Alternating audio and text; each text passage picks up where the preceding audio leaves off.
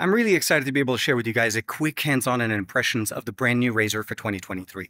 Now, this is Motorola's, I would say, more affordable more affordable option between the Razr and the Razr Plus. We don't have a pricing or obviously availability yet. The launch is a little bit later on.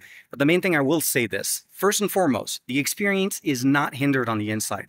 144 hertz, the 7 Gen 1 processor, 8 gigs of RAM, 128 gigs of internal storage, 30-watt charging, 5-watt wireless charging.